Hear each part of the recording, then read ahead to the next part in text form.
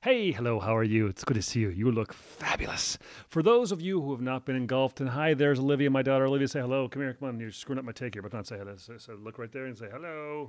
Hello. Hello, okay. Hey, for those of you who have not been engulfed in the...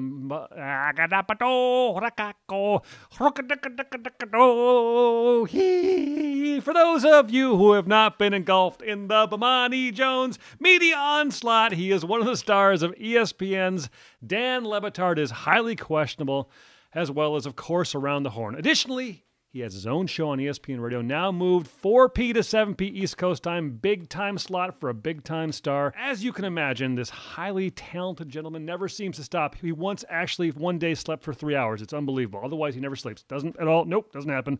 So we started there. That's where the conversation started. Owen Murphy, Bomani Jones, take it away. From the perspective of someone like me who doesn't follow you around all day and doesn't really know you as well as maybe those who work with you, what on... I'll flip on ESPN and there you are. Then I'll flip on ESPN2 and there you are. Listen to the radio and there you are. What on earth is a day in the life like for Bomani Jones? You know, it's actually not quite as hectic as one might think. I mean, it's busy, but not so much hectic. So, we're going to start doing the 4 o'clock radio show pretty soon. But I do a 10:30 call for Highly Questionable where we get the rundown set for the show. I go about 12 or so, go get lunch. We tape Highly Questionable, I guess at about 1:15, give or take. Knock that out. If I've got Around the Horn, I do Around the Horn from the same studio right after that. And then when I've had the radio show at 9, I think anybody who does radio gets this. It's hard to rest until you got your show set. So the rest of the day just entirely depends on, do I have 6 topics? If I got 6 topics, if I got 5, I'm pretty confident I can do a show. If I got 4, it's going to take some magic. If I've got 6, I got nothing to worry about. So then being on at 4 o'clock is better for your life, it sounds like.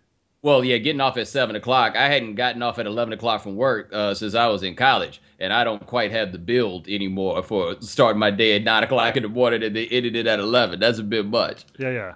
All right, so tell me how you are going to take this radio program and make it unique and different and your own.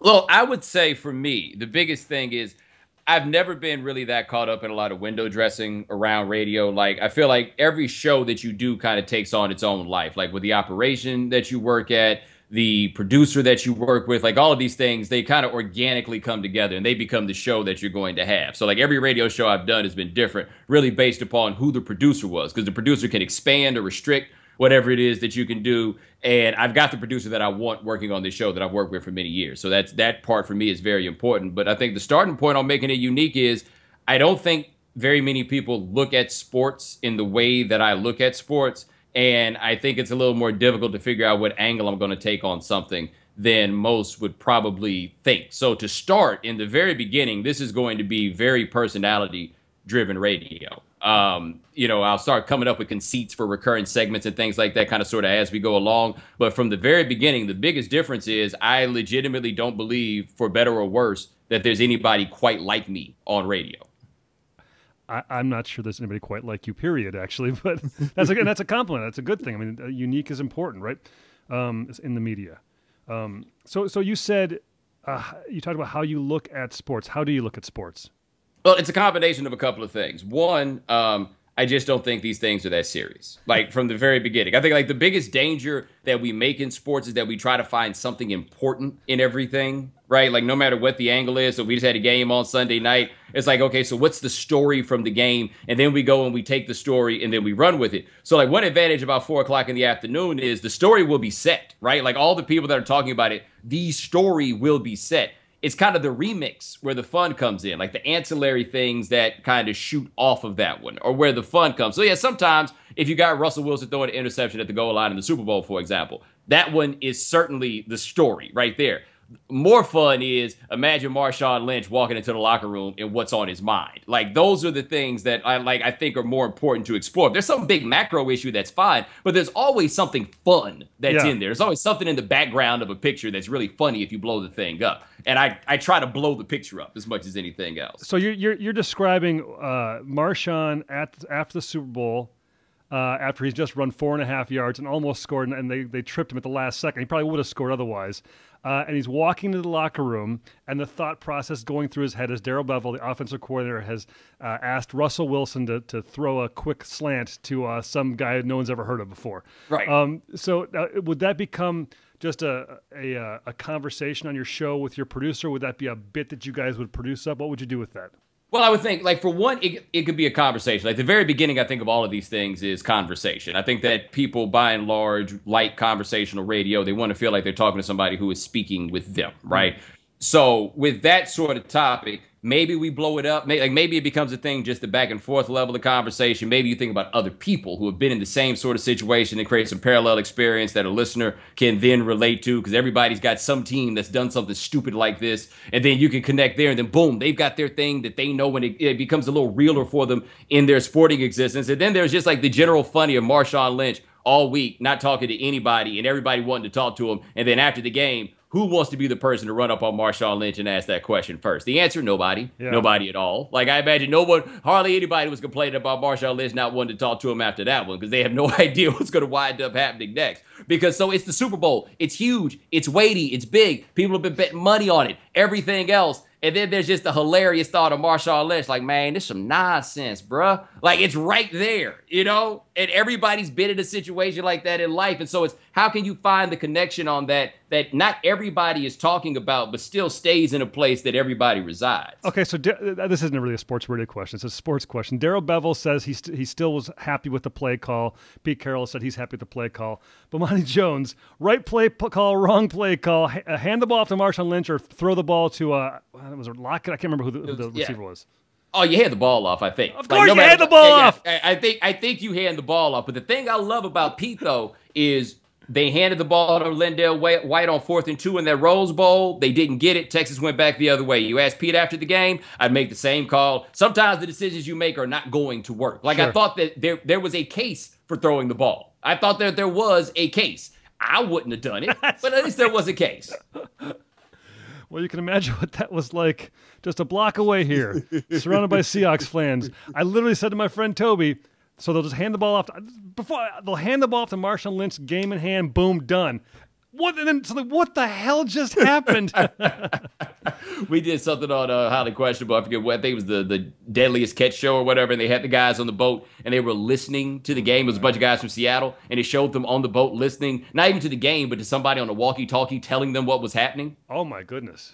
Right, so it was an interception. He threw an interception. And so, like, everyone's just like, the guy telling them is coming to grips with it, and then they have to come to grips with it and, not be eaten by these deadly catches. All right, sports radio cliches that you, Bomani Jones, either like or dislike. You can go either way. I don't want to put any my own opinion on things, but like I'm assuming you listen to a fair amount of sports talk radio in the past 15, 20 years. What do you like? What don't you like? What are the cliches that you embrace or don't embrace?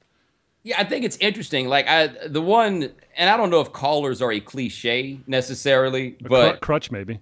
Well, it's a dilemma for me, because I want to have callers. I like to have callers because the audience feels represented by the callers, and the callers are often asking the questions that they have, and the callers are there as an enforcement mechanism. Like, if I've got something wrong, a caller could come in and explain to me what I've got wrong. Like, if I'm wrong, I'm good with it. If you explain to me I'm wrong, I think that also is a little bit of a victory for people who are listening and get tired of the know-it-all host, right? like I did a segment many years ago. This is when LeBron was going to Miami, and everybody was saying they're going to win 70-something games, and I gave this long, articulate thing on why they would not win 70 games, and a guy called in from Oklahoma and said, I'm just saying, if they won 66 games with the dudes in Cleveland, I don't see why they can't win 70 in Miami. And I end the segment with, and that, ladies and gentlemen, is how you spend 11 minutes laying out a case to be taken down in one sentence by some guy that you've never met before, right? So, like, it's... so like the call to action to callers where it's just like, so tell me what you think about this issue, or who's your favorite coach of all time, or da-da-da and stuff like that. Like, those things I don't like, but I love great callers. Like, if you can find a way to curate your callers in such a way, that's fantastic. Like, that's one I'm not a big fan of. I'm not big on lists also. Like, when people, we're going to talk about our favorite sports movies of all time. The Mount Rushmore of quarterbacks, right? Right. Like, once that happens and there is no right answer, we're basically saying, I'm going to turn on these phone lines and I'm going to put my feet up and I'm just going to hang out. Yeah. So do you use callers on your radio show? This show with ESPN, I haven't been able to because I don't have the call screener in my location. The call screener is in Bristol. I am here. My producer is in North Carolina. So I don't really, right, we're doing some triangulation here. So I don't have really the ability to tell who the people are. But like on my satellite show and on my local shows, the callers were like legendary as sorts. They were absolutely part of the show, and they were great like individual personalities themselves. It wasn't just like radio caller personality stuff. It was like fascinating human beings. Right. And I'm down to give them rope and give them a little time to tell their story. How did you get fascinating human beings to call into your show? I'm sure you have theories as to why. I'm sure it's circular. I could guess what happened there, but I'm curious from your perspective, what happened where suddenly, because, most people look at sports radio and like, oh my God, callers, click, I'm gone. I don't believe that, but because I think a great host can make anything great. But what made them great? What about your show made callers great? Well, I think for some people, I think there was a certain segment of people who felt like they hadn't heard somebody who kind of spoke the way that they spoke on the radio. And that's not, and to be clear, that's not specifically a race sort of thing. Like the country white dudes on the dirt roads, the guys from West Virginia would call up and feel the same exact way. And then, once you've opened the door to a certain thought process, I think that's a little broader than what's normal, then you have a different set of people who give a different set of ideas, so you get that part. The other one, I took one of the Myers-Briggs tests one time, and they said that my personality type attracted interesting personality types. Now, there is a bit of pseudoscience involved in that, but when I read that for the first time, I was like, maybe that's why I get these guys who call in to the radio show. Like, I don't have a great understanding of it, but these are guys that they call regularly enough, and I can hang out with them. And I don't mean like hypothetically speaking. I mean like, hey, I'm in your city. You want to go kick it? And they wind up being like good people, and we talk like we know each other. So I think a part of it is that if you can establish a level of familiarity with people, then when they call you, they will speak to you like you're familiar as opposed to speaking to you like they're on the radio. All right, here's Owen Murphy, the program director. I've programmed 2 stations, so you don't know me, so you don't know that. Tell me your general format for how you set up a show. All right. And then I'm going to kneecap it. Sure. My general setup, I listen to the things that the data people will tell you. So the top of the hour, the data people? The people, like when I worked at the station in Raleigh, they were very clear to us about who's there at the top of the hour, who's there at the bottom of the hour, like what the audience is that's coming in at points in time. And, okay, well, hang on. So when they would describe the type of audience, what were they describing exactly? More so size than anything else. And so, if I'm coming at the top of the hour, the best topic I've got is coming at the top of the hour. Yep. The first segment is going to be me. That is what it's going to be. The people I think who are coming to listen to a radio show are coming to see whoever the name is that's on the marquee. So the first segment, I am going with whatever that topic is. If you don't have a topic to start your show that you can talk about for 11 minutes, then chances are this show is going to peter out as it goes. I'm coming off the top with that topic. If I've got something that's good enough to carry over into something else, maybe I wind up doing that. But I would rather do a show that is condensed around angles of a big topic rather than try to go and do just a whole bunch of different things when you have it. So, for example, the Thursday night game with Washington and the Giants, you have the game itself is a topic. You have topics that surround both teams. So if I'm doing a national show, I've got the room to talk about those teams individually if I want to. I've got the quarterback if I want to. So if I'm doing a 3-hour show, it's just a matter of figuring out, okay, what of these are legitimately compelling to where when people tune in at different times, or even if they're listening the whole time, how can I give them something different, even if it's based around the same topic of the day? If I'm doing a guest, and I do more guests now than I used to just because I do more work the rest of the day, so I do kind of need that help to get through. I used to go I could go a week and a half at a time doing radio without a guest. Because locally, the guest that I could get was not necessarily going to be a better on-air product than I was. Yeah. So, it wasn't just going to be, I'm going to do a guest just because I need this time off or just because it's somebody else. There has to be a value added to the guest, whether it's the information or the personality, there has to be a value added. So if I've got a guest on a topic that can inform on the topic better than I can, then I'm bringing that person in probably on a half-hour segment just because I have hard outs on the 15 segments. And I don't want to cut somebody off if they call late or whatever it is. I don't want to have to cut them off in the middle of an answer or anything like that. So top of the hour, I'm coming with me. On the 45, it's normally some lighthearted fare, something that is not necessarily the biggest topic. Why do you do that? Why? Because what you're doing is what everyone does. And so think about the audience for a second. People listen on average. They say Nielsen tells us 10 minutes at a time, right? And people who are coming in, why do the people at 45 deserve a lesser goofy topic as opposed to people listening at the top? Well, and you said earlier that what you do is you like to take big stories and find different tangents off of them. So why are you going goofy at the same time? It's like you're essentially people who don't want goofy know not to listen to your show at that time every single day. But to be clear, there's a good chance they're going to get goofy at the top also. A different brand of goofy. But you were saying saying a lighthearted story. That's kind of what and everyone does the exact same thing, and it makes there's not a lot of hair left. There's a bald spot back here, and this is the reason why. Because all these rules and formulas and the same old crap that everyone does all the time. After a while, it just gets on my nerves. Right, and you know what? I think there's something to what you're saying. I agree, but for me, my thought process on that being, so for example, the story that we just had a couple of days ago about the mascot for the Vikings, the motorcycle guy, asking for $20,000. That is an absolutely fantastic topic. But why not lead with it then? Well, the reason I'm not leading with it, this is my thinking, and you let me know, because I feel on this that I agree with you about people and their rigidity on some of those rules, but I always tell my bosses, I'm not an artist, I'm an employee. And I feel as though that with the general audience that is listening, I can draw them in on the topic that they came to look for, and I can keep them around and give them a chance to see this other part. I think it's easier for me to lead them in with what's big and then show them what the next level of things is behind that. Well, that makes sense. It's easier for me to do that than the other way around. It makes sense to lead with big. I guess what I'm saying is that, so if I would guess that here's what most radio shows do. They start off with a monologue. And I wrote this in one of my recent blogs. They start with a monologue, then you have calls on the monologue, then you have a guest on a different subject, then you have the lighthearted. If your show is 4 segments, then the 4th segment is the lighthearted one. Right. And to me, why have rules as to how you're doing your show, how you're planning your show? If the first thing should be calls, then you should be doing calls. If the first thing should be a big opinion, then you should be doing big opinion. If the first thing should be a guest, then you should be doing a guest. Whatever it is, I don't know what that is, but. All these rules that we put in place, I think, hinder us. And I'm trying to slowly. I don't have a question coming out of this. I'm just making a statement.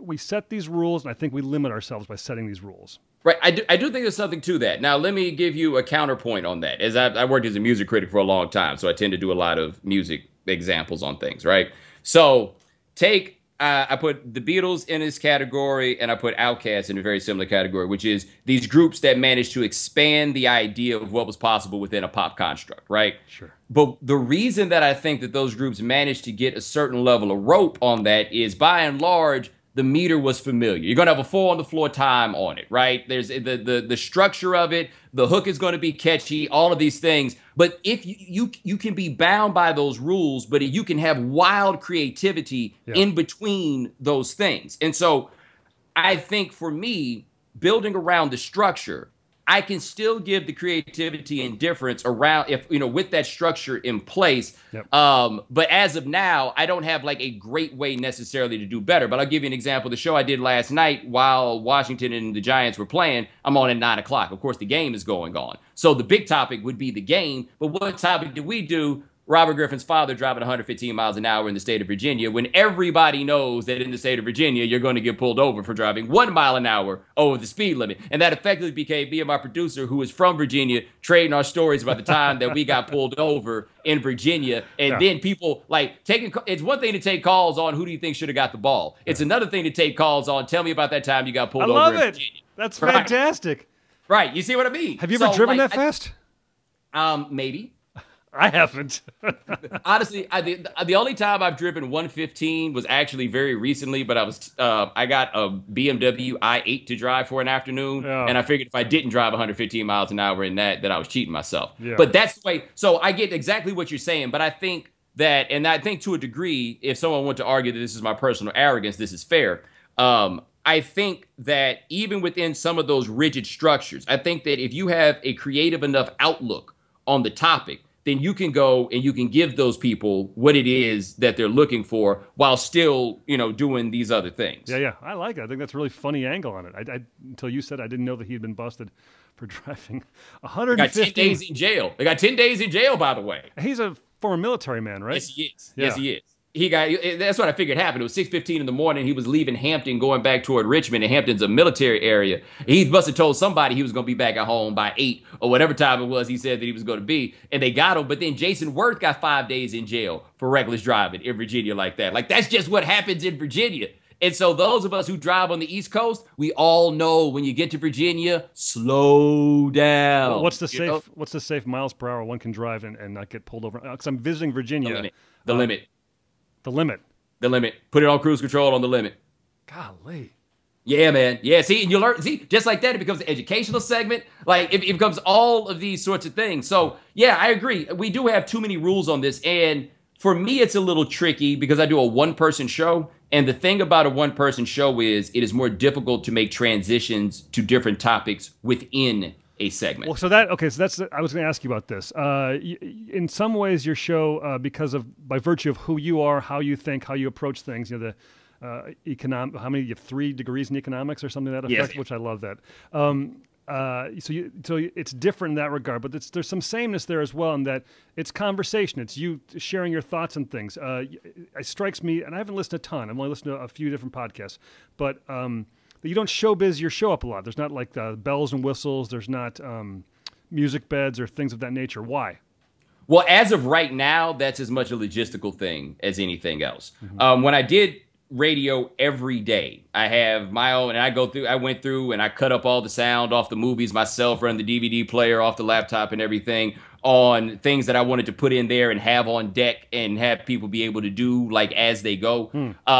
Right now, since my producer works another job, it has not allowed us to really get the chemistry right back on having those things, because I do have a framework of things that I do kind of like to include. When I did radio on Sirius, for example, I did a segment I think I'm going to bring back called the Old Soul Pro, where I'd use old R&B tracks as advice for people in sports in any sort of way, and run that underneath as a music bed and kind of talk over it and turn it up at times where it had to go. So give me an example of a song you used on a story you used. That's hilarious. Oh, so this wound up being an erroneous prediction, but there was a point where Rick Pitino had lost Marcus Teague in recruiting to John Calipari, and it was somebody that Pitino had been in on for years, and then Calipari came in at the end. And this is right after Pitino had his situation in the restaurant with the extortion case and everything. And so I did the Manhattans, Let's Just Kiss and Say Goodbye. Just about how, look, you got all the way to this. This is just the point that you've ended with. It's easier just to walk away. I know it's going to hurt. I know it's everything else. So we could do those sorts of things. When if I would veer off of sports, this is not the same feature, but it was similar. You remember Mark Sanford, the governor in South Carolina, who, yes.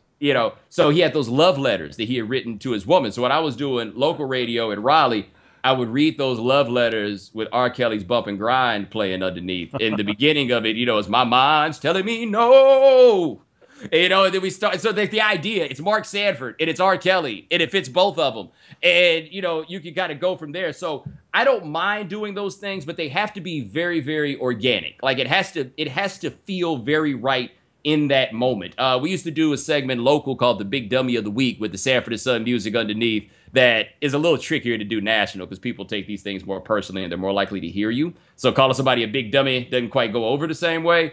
And we also did, and I don't think I can get away with this on ESPN. Hang on, you could do Big Dummy. If you got like Fred G. Sanford and the G stands for Glory, Glory, Hallelujah, you could absolutely, because it's so goofy. How could someone get offended by that? And you're right about that. And I've been thinking about, there's just been a lot of those things now that this is finally in place and kind of going to go the way that I want it to. Yeah. It's now a matter for me. These last 6 months, I think I've done a pretty bare bones sort of show. Yeah. And I think there's potential for more on that. And now it's just a matter of getting back. It's been 5 years since I've done like really day-to-day radio. So now it's a place to getting back to figuring out what the rhythm of those things is. I have a producer I trust to come up with these things and do more of them. So as of right now, it's a bit more of a straight ahead thing. There will be more involved in it, but as it is straight ahead, as I've got it right now, I think I can still do people are going to show, they're not going to stick around for the bells and the whistles necessarily. They're going to stick around here for me. So also very early in the show, I do kind of like to establish the personality. So when we get to 4 o'clock, it's going to be a new audience. I just got an email that was asking if we had anything special planned for the first show. And I was like, no, we're going to act like we've been here already. Because the people who are tuning in, most people don't read press releases. Most people don't have any idea that this is the first day of the show. They just know they turn it on the radio and they want there to be radio there. That's smart, because the other thing is in 6 months you'll have a whole bunch of new audience that has never tuned in before either. So you may as well act like you've been there and just go. Right. And we got a full day of NFL football. Like, there's bigger things. Like, this show will largely be about me, but they're coming for the football. They'll stick around if they like me, but they're coming for the football. Yeah. So, teasing, important, not important? I do think it is important. I think it just makes things easier for the listener. Do you do it? I do, religiously, in fact. I do it in large part because it gives me a rhythm on how to end the breaks. And also just, there are some people, and even if it's only one, that hears, oh, you might be talking about this, let me stick around. Or, let me bring some, I don't see any pain in it. I think the problem with teasing for a lot of people is they're not very good at it. No. Get out of here. Yeah, so their teases are corny, right? And if you don't like if you don't want to do a corny tease, I understand that. Don't do a corny tease. That's the option. Don't be corny. But I believe that it is important for the host to make things easy on the listener. Yeah. All right, so give me an example of a great tease. How do you write a great tease? All right, let me think. Let me think of a topic that I could be doing here today. Oh, if I were going to do that tease on Robert Griffin's father. That's a good place to start. Yeah. Right. When we come back, you think things are going bad for Robert Griffin III? Would you believe that his daddy just got sent to jail? Well, no. But you see, you're giving away the punchline, aren't you, by saying... But I'm not telling you what he's going to jail for. Yeah. I think I would have done something like... you got me, I lost my train of thought. So I think I would have said, you will not believe how fast he was going and where he was doing it, or something to that effect, Yeah, that might be. I think part of it needs to be informational. Another part of it is that the thing you say is punchy and funny enough that people will be like, okay, this is the preview for what it is, But I readily admit that when I started doing radio, I was working with a consultant very much. So I am a bit programmed into the things that they need, because I'm like, okay, if I can do all the stuff I want to do around all the things that you need, then it's a fair compromise. And I think that most radio hosts are jerks and therefore need to do whatever it is that they want to do because they refuse to compromise. That was a reasonable thing you just said right there. I'm not sure I've ever... No, that's not true. All right. Dumbest thing a program director's ever said to you? You know what's funny? Oh, I've never really had to deal with a program director. Wow. When I worked in Raleigh, our program director was on air, and he would come in, but he was working on air at that time. He was more an on-air guy than a suit. So we would talk about things like he was very helpful. I never had anything that Adam ever told me that I didn't think was helpful. My program director in Toronto, when I worked at the Score, he gave me a decent bit of rope. The only thing he did ask me once if I would be willing to do a sponsorship for a company called Fresh Balls that you would rub onto your testicles to keep them cool in the summer, and I had to explain. I'm using them right now, and I'm telling you this right. It's amazing, actually. The product is incredible. I had to tell him. I was like, if you think that I'm putting my brand anywhere near their balls, you're crazy. Like that was not it. But he, by and large, it was a really creative place, and they let guys in the Score. It was a place called the Score in Canada. Now there are a lot of people on TV in a lot of places that used to work at that company. Adnan Burke is an example. This guy, Kyle Edwards at the WWE, Renee Young at the WWE.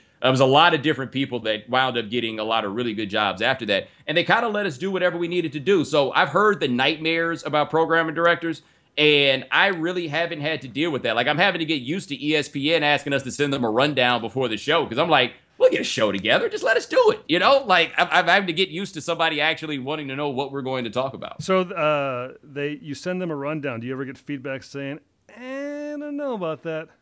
Actually, I don't, and I'm kind of surprised that this hasn't happened, because the word weed comes up in the rundown fairly often, and not once has anybody come and shut it down. Like, I did a segment last night about and I did this at the 15, not the 45, but Marley Coffee, Rohan Marley, Bob Marley's son, has a coffee company, and they have established a partnership with the Denver Broncos for the Mile High Blend. Interesting. Right. And I was like, imagine all that money the NFL has to leave on the table. They got this prime real estate of the Mile High brand in the state that legalized marijuana. Yeah. Like, think about all the places that they could wind up going, or the Broncos, how they explain that this isn't really about weed. I could just understand how it is that you will believe that this is tied in to weed and the such things, because weed is like the new gambling. It's legal it's legal about as many places as gambling, and about the same ways we understand that people do it. Yep. So it becomes a topic of conversation. Right. All right. So speaking of your bosses at ESPN, this is a tweet from Amanda Gifford, who is a program director there, and I used to work there, so she's an old friend. And it says right here, it says this tweet: "My obsession with honey mustard pretzel pieces has reached a new low." So there you go, right there. There's this is who's leading you. So good luck with that. Yeah, I just got an email from Amanda earlier today. We are in the process of getting to know each other a little better, and all she's asked thus far is what she can do to help. She's aces, man. Yeah. Well, let me tell you, just generally, I think that people have a bit of a perception about ESPN that I don't think is really quite fair in terms of how restrictive they are on content. Not restrictive at all when I worked there. No, I've never had anybody tell me I couldn't say anything. I mean, listen to Dan's show. They've turned over, they've given him the keys. And I think there's some people that were worried at first, but it's not nearly, I think people would get more rope on some things if they tried and had a basis for some of the. All right. So I'm going to ask you a Dan LeBatard question. Do you have a secret heroin addiction? You know the story? No, I just can't gain weight. Do you know the story behind that? I don't know that. He asked David Robinson that question. Oh, wow. I can see that. Oh, I laughed out loud. I thought it was great. All right, quick hits here. Greatest comedian of all time. This is important. All right, greatest comedian of all time. I would say that is a Richard Pryor, Eddie Murphy. There's only one answer. There's only one answer. It's a dilemma. I am going to go with Richard Pryor. Thank you. That's the right answer. Everyone else says George Carlin, and I want to stab them with a fork when they do it. Carlin's up there. The thing is, Richard's the best writer that there's been. Like, Eddie Murphy's the most talented comedian that there's ever been, because he could be anything you wanted him to be. But just in terms of understanding the nuances of funny and making it look like you're not even trying, Richard Pryor. Yeah. I'm just going to say a name, you just react. Colin Cowherd. He is very good at his job. Fair enough. Greatest quarterback ever. Greatest quarterback ever. I will go with the Joe Montana. Very good. Least favorite word. My least favorite word is anything like darn. Like, if you're gonna cuss. Yeah. Like anything that involves half stepping. Those are the words I hate. Could you see having cussing on radio? If the FC... Unfortunately, there's a reason why we can't, because some people just aren't very good at it. Well, I don't know. We're adults now, or I think we can have cussing on radio. That's my opinion. But yeah, I think we could, but I think there's always the one guy who just don't know where to stop, and he messes it up for everybody. It's kind of like my argument about why I don't want them to use the N-word in Empire or Blackish. It's not about the start; it's about where it ends. Right. Toughest around the horn foe. Pablo, no question. Why? Pablo Torre, because he's so smart. Yep. He's so smart and knows so many things and has an amazing gift for giving you all the Harvard information without sounding like a jerk from Harvard. All right, so last question, I think. 5 years from now, where would you like this radio show to be? 5 years from now, I would like this radio show to be on the air. And but the reason I say that is I think that in a lot of ways, the notion of time has become a bit agnostic, and the ways that people are able to access content, they have so many different ways. I will always be able to do a show that reaches the people that I want to reach. Mm-hmm. The big, massive, gigantic audience, that is in really ESPN's interest, and they have the mechanisms to go and get those. But if I have a radio show that I love doing radio. Like, I like doing television. I love doing radio. Why? So, I think it's more personal. I think it's a more intimate environment. I don't have all these people that are in my way, and it allows me to really tap into some of the nuances. Like on television, we got like a minute to talk about something max. There's so many nuances to all these different topics that on radio you can roam, and it's not as sterile as TV, and TV requires such a level of perfection. And with writing, there are people always over you looking at what your little mistakes were and everything else.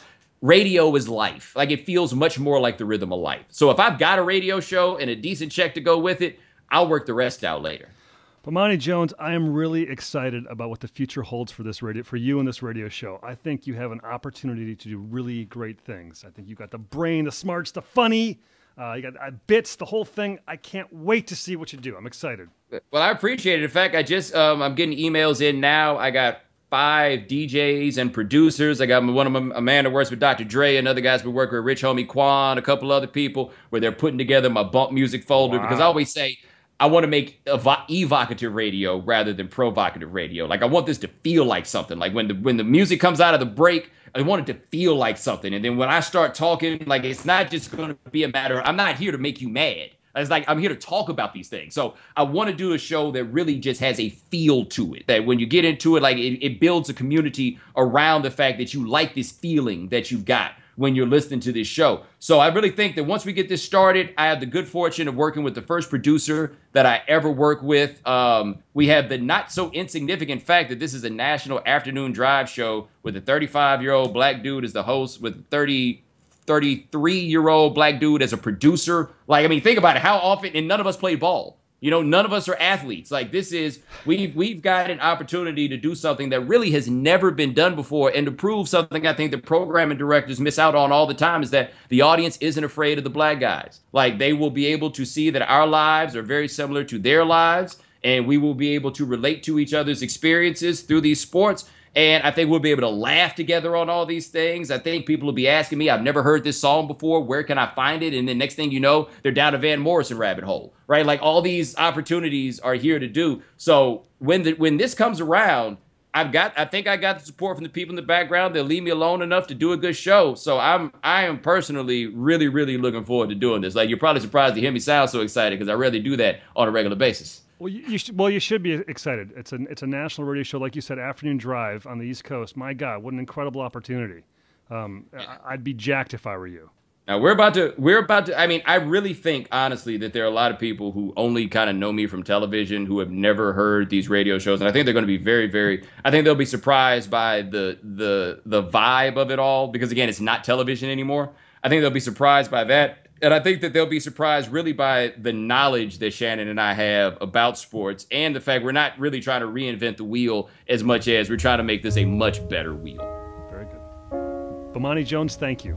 Hey, man, thank you. I really appreciate it. We have to do this again down the line, you know, assuming that, you know, they don't put me off of this thing, because you can't really have sports radio chat if I'm not on sports radio. That's true.